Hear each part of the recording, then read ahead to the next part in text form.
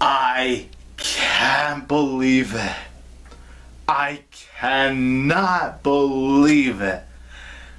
I actually sat through all 3 of the 50 Shades movies, and it's finally over. And the best part is, I never gave my money to a single one of these movies. I am a champion. I am a champion! We are the champions, my friends.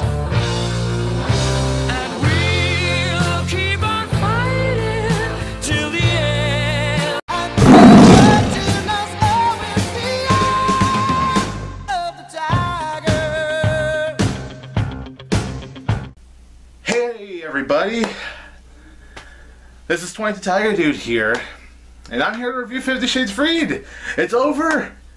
After this, I don't have to review any more of these movies! I can't believe it! I'm so ready! Let's get this over with. So 50 Shades Freed is directed by James Foley, who also directed 50 Shades Darker, and the film, of course, stars Jamie Dornan and Dakota Johnson. So 50 Shades Freed tells the story of Christian and Anna. They are now officially married. They're enjoying having sex. You know, life is going good for them until Anastasia's boss from 50 Shades Darker threatens their relationship. So when it comes to these movies, if you've seen my review for the first film, if you've seen my review for the second film, you know I cannot stand the first 2 movies. Now for those that are a fan of these movies, that's awesome. 2 thumbs up. I am not judging anyone. Everyone does have their own opinions. Movies are made for different demographics. Obviously, I'm not the demographic for these movies. But yeah, for those that do like these movies, that is awesome. More power to you. I am just not a fan of these movies. So with 50 Shades Freed, you can already tell at this point, I was not looking forward to this film. I was dreading it. But all of these films, keep in mind, I do go with them in an open mind. I don't go in these movies and just hope to just hate them. Like, oh, I'm so ready to hate this movie. Let's go. No, I'm not like that. I do want these movies to be good. I really do want these movies to be good. I'm rooting for these movies to not be trash. This final installment, as much as I was dreading it, I was rooting for it to not be trash. If it was at least okay, I would have been perfectly fine with that, because at least it's not something painful to watch. At least it's stepping up its game, even if it's a little bit. And with 50 Shades Freed, I still feel it's trash. Nothing has changed with this goddamn trilogy. Now, if this installment pleases the fans of these films, then that's awesome.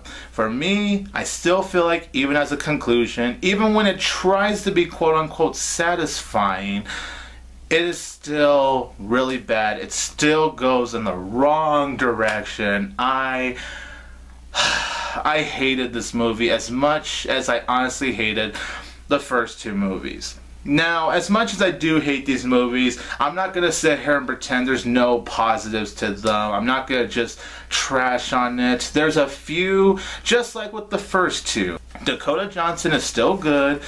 Anastasia is still not a good character, but Dakota Johnson, her performance, in my opinion, was still good. She's easily the best performance in all 3 of these movies, and I'm honestly amazed with the amount of poor dialogue she is given. She is still able to act pretty well on screen. I'm honestly still impressed with how well she acts in all 3 of these movies. Cinematography looks good here too. I will say the movie is well shot. Once in a while, it's well directed by James Foley. That's once in a while. And the movie, surprisingly, when it attempted at humor, there were 2 or 3 times where I actually laughed. I'm not gonna lie. And it's not like unintentionally funny. Like, there's a couple of times where they attempted at humor that I actually laughed at. Like, they introduced this bodyguard character, and this bodyguard actually made me laugh a couple of times. I'm not gonna lie. And that's it for this movie.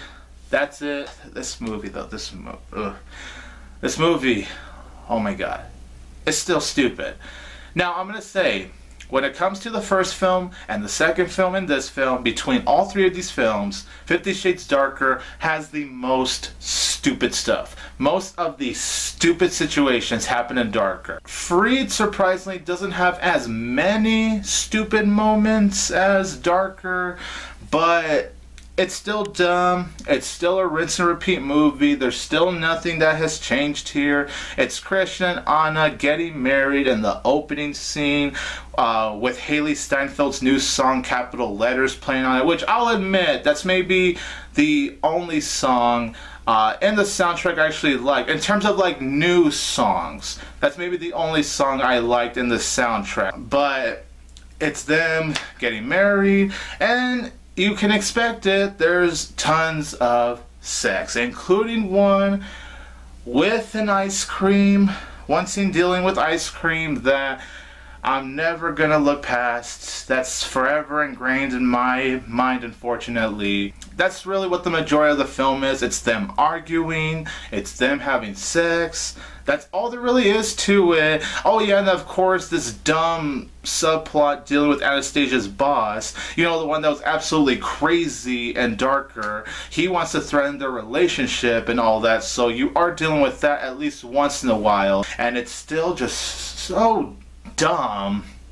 Like, these movies really do lack logic. There's little to no logic with these films, and that does not surprise me, but it really just makes me angry that these films don't even try. I know these writers are adapting from books, which I'll admit I've never read, but you know, it supposedly has stuff that is not even good.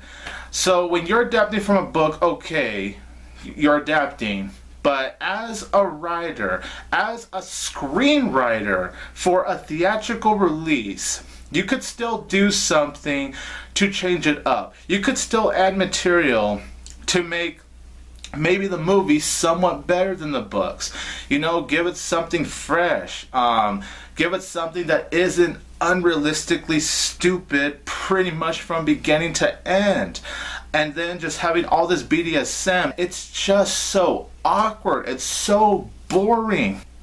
At my screening for this film, when I was waiting in line, there was this person that has not even seen the first two movies, and I overheard her say to her friends, if she wanted to really watch porn, she could just go online. Why do we need to basically watch porn on screen? Why does that need to be the case? The storytelling is very god-awfully written. The dialogue is very, very painful to listen to. J.D. Dornan is still not good in these movies. He's still wooden as a piece of wood could be. Outside these films, I do hope Jamie Dornan gives a better performance. I am still waiting for the day I watch him in the movie where he gives a good performance, but in these films he has not been very good at all. But I am rooting for him to one day give a good performance outside of these movies. The rest of the acting is still really bad. This film plays out like some kind of Lifetime movie. I also don't care about the soundtrack. I never cared about the soundtrack for really any of these films. Besides that one Haley Steinfeld song that I did like in this film, I really did not like the rest of the random poppy kind of songs in the soundtrack. And the final act of the film turns into this big action movie because, like I said, leading up to this climax, it's just sex and a ton of arguing. And the arguments between Anastasia and Christian, I just don't care about. His behavior is still so immature. And Anastasia, to her credit, there's at least a few times where Anastasia is actually standing up to herself. I forgot to mention that too in the positives. When she's actually standing up for herself a few times, I'll give her credit. That was actually very cool. But she still sticks with this guy. So I don't know if those few times she does stand up for herself is something to really praise, because she still is sticking with this guy after all the stuff that he has done to her, especially when she gets traumatized with the whole BDSM. Like, how do you stay with a guy this long? I will never understand that in a million years. And James Foley's direction is just really flat. The editing's really choppy too. And you can predict where the film is gonna go. It's not hard to predict where they're gonna go with this film. And the drama that they try to add with Jamie Dornan without spoiling anything, you know, out of respect for those that actually do care for these movies. There is drama that goes on Christian's side of the story, but when they still try to throw in that drama, I don't care. I don't care, and that's due to because I really don't care about Christian. After everything he's gone through for the duration of these 3 movies, you would think I would care, and I really don't. Like, this movie has a nice ending, but in order for me to care about this nice ending, I'm supposed to care about the characters. You would think by now, even if I don't like these characters from the start of the trilogy, you would think maybe by the end, I would have some sort of attachment to them. But I don't, and because of that, I can't get attached to that nice ending that this movie tries to give. I know my audience at my screening was awing, but I wasn't, because I did not give a damn about these characters from the very beginning. I really don't. I don't care about their relationship. I don't care about their sex life. I don't care about anything. I don't care about their arguments. Anastasia, when she does try to stand up for herself a few times, it's still pretty pointless because she still sticks with this guy. Yeah, oh my god. And just like I said, the stuff with her boss from the previous film is just so stupid. Just, oh my god, dude, really? I can't take it anymore. I'm glad I'm done with this trilogy. I try to be open-minded with all 3 of them. I really try not to be that person that goes, oh yeah, I'm ready to hate this, because I don't believe in that. I believe in trying to go into every movie with an open mind, no matter how bad the marketing may be or how bad the material may look. I believe in going to an open mind. I did it for all 3 of these movies, and even with that, none of these movies have improved. None of them. And it pisses me off, honestly. I am just really glad this is over, because I've had enough of this. I don't want any more of this. So overall, 50 Shades Freed is god-awful, just like the first 2. It is still really boring. It is still really painful. It still has god-awful writing, really flat direction. You don't really give a shit about Christian Grey and Anastasia's relationship by the end of it. At least I most certainly didn't. And while I am happy that it's over and I don't have to put up with watching these movies and reviewing them, the fact that they never improved really is an embarrassment. I'm honestly embarrassed with all 3 of these movies. This is no doubt one of the worst movies of 2018. Oh yeah, and I saw this movie in IMAX. My screening for this film was in IMAX. So yeah, I definitely didn't miss the climax in that glorious IMAX screen, because oh boy, that was so much fun. 50 Shades Freed gets 1 out of 4 stars, just like 50 Shades of Grey, just like 50 Shades of Darker. All 3 of these movies get a big fat 1 out of 4 stars. So everyone, in the comments down below, let me know what you think about 50 Shades Freed. What do you think about the 50 Shades trilogy? Like I said earlier, if you like these movies, that is so awesome. Just for me, I've had enough of it. I really had enough of it. This is 22 Tiger Dude here. And don't forget that I will always have tiger power. I'm gonna cheer myself up. I'm gonna go play some PS4 now.